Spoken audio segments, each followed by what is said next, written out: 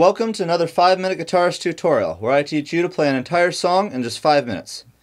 Today's tutorial is for Say You Won't Let Go by James Arthur.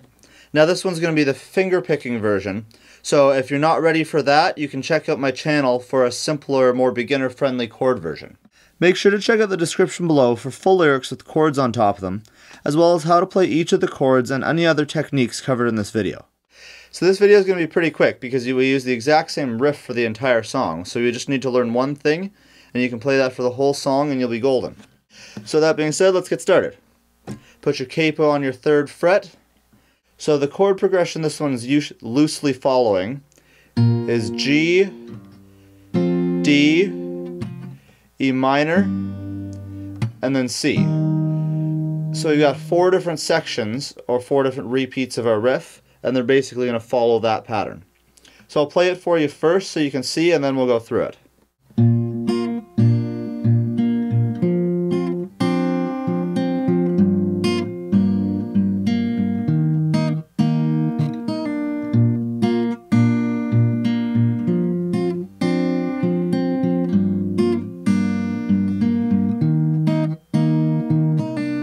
So let's go through the first section. I'm going to say everything relative to the capo when I'm telling you the fret positions.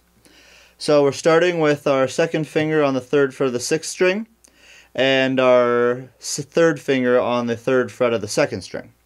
So a pattern for this one is basically going to be bass note and then play the 2nd and 3rd strings quickly and then mute them, and then take off the 3rd finger and play the bass note and the 2nd and 3rd strings. So what that's going to look like slowed down is put your fingers on the 3rd fret of the 6th and 2nd strings.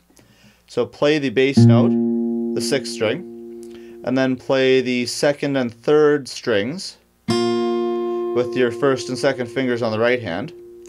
And then take off this and play the 6th string, the 2nd string, and the 3rd string. And then you're going to finish off with the 6th string, then the 3rd string, then the 6th string again. So that whole section slow together is going to look like this.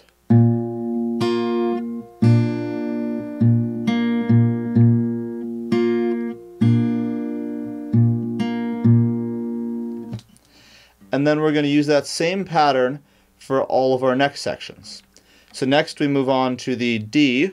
We can leave off the 1st string. You'll put your 2nd finger on the 2nd fret of the 3rd string and your 3rd finger on the 3rd fret of the 2nd string and leave those there. So then we'll play our bass note, which is the 4th string, and then play your 2nd and 3rd strings. And then like last time, take off your 3rd finger and play the 4th, 3rd, and 2nd strings. And then again, like last time, we're going to play the bass note, so the 4th string, and then the 3rd string, and then the 4th string. So together that's going to look like this.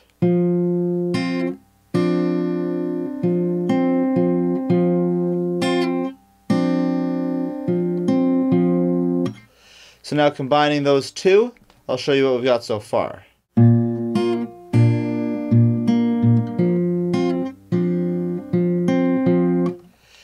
And then the next section is easiest one yet. All we have is the 3rd finger on the 3rd fret of the 2nd string. And we're going to play the exact same pattern. Root note or 6th string, then 2nd and 3rd strings, quickly, and then take the 3rd finger off and play the open on the 6th, the 3rd, and the 2nd strings.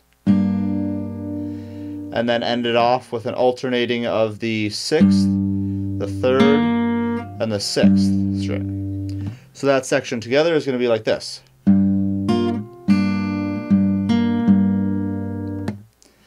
And then we go into our final section, which is a C chord. So you don't have to keep your middle finger on there.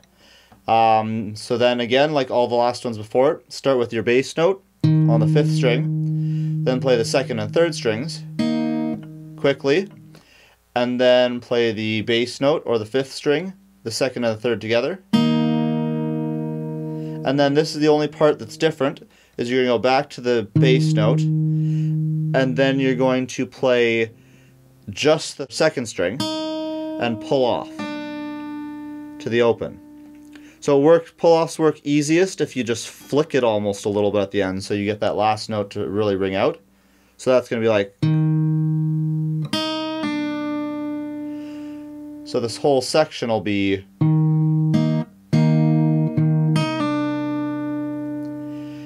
And you combine that together and you've got the entire riff.